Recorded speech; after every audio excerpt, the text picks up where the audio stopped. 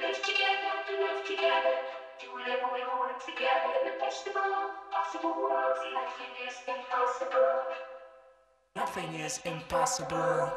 Hope over fear. That's what we've got here on the 18th of September. Hope over you and a better Scotland, a socially just Scotland, or the fear that we're not big enough or good enough to stand on our own 2 feet. Because every single time you hear an argument against independence, it's about frightening you. We're no big enough, we're no rich enough, we're no smart enough.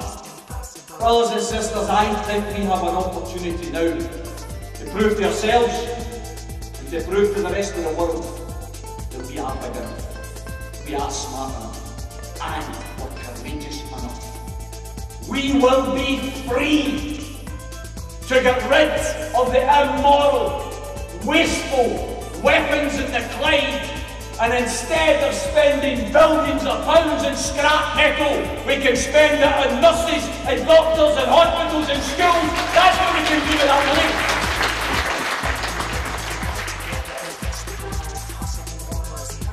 You want to save your health service? Vote for independence, brothers and sisters. That's how we're going to save your health service.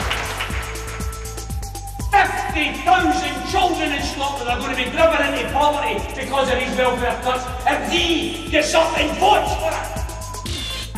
They talk about the scoundrels in society. How dare they attack those in benefits and blame them for the problems, when it's the bankers and the bosses that should be getting the blame, not the benefit recipients. Why have they not got the bottle to stand up and say that, brothers and sisters? These are the scoundrels in society. These are the people that we should be bringing to book.